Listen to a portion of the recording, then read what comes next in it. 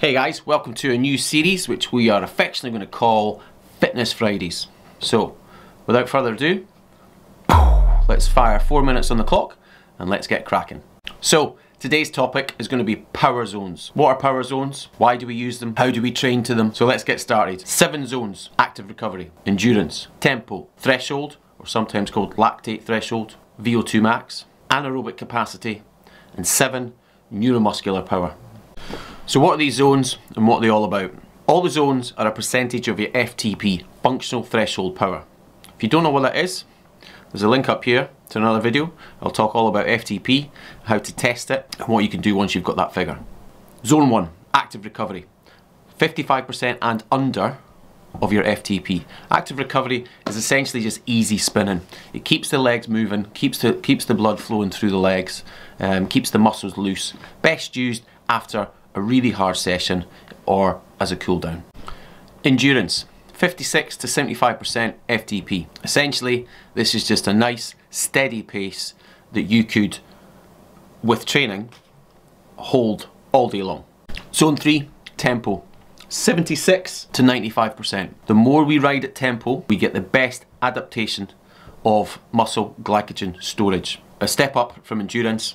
Riding pretty sharp now, raising the heart rate, breathing's going to be getting a little bit heavier. You're not going to be able to do this all day long, although the more time you spend in zone 3, just like zone 2, the longer you'll be able to spend in zone 3 in future. Zone 4, threshold or lactate threshold, 95 to 105%. The more time we spend here, the stronger we become as a cyclist because we increase our lactate threshold. And the more lactate threshold you have, the more power you can put out and the longer you can put it out for. It's all to do with changes in the mitochondrial enzymes. Zone 5, VO2 max, 105 to 120%. VO2 max is all about carrying the most amount of oxygen in the blood around the body. Training at VO2 max increases blood plasma volume, it increases your VO2 capacity and also increases your stroke volume. Your stroke volume is, with every heartbeat, how much volume of blood can you get pumped around the system. Zone 6, anaerobic capacity, 121 to 150%. You are all out here. By working at anaerobic threshold, what we're doing is we're increasing the body's ability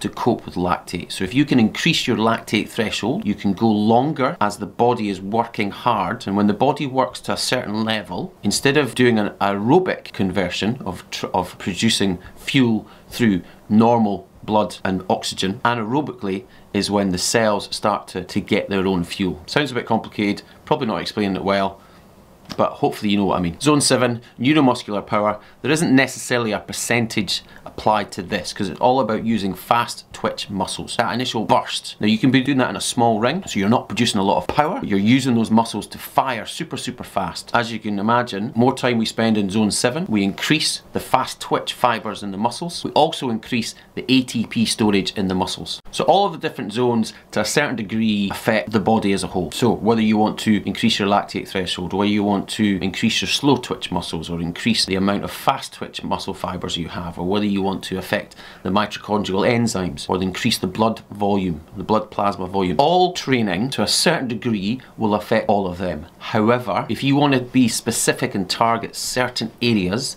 then you've got to work to those zones, and that's the benefit of working to the power as opposed to working. Heart rate always takes a little while to catch up, and of course as you're going up and down with your power or your output, your heart rate will be averaged out. So it's some people will always work to heart rate. Personally, if you want to improve, the best way to improve is to work to power, because then you can be very specific. At the end of the day, heart rate has so many different variables. Have you had enough sleep? Are you fueled? Are you stressed? Are you tired? Power, a watt is a watt. That's it. Simple.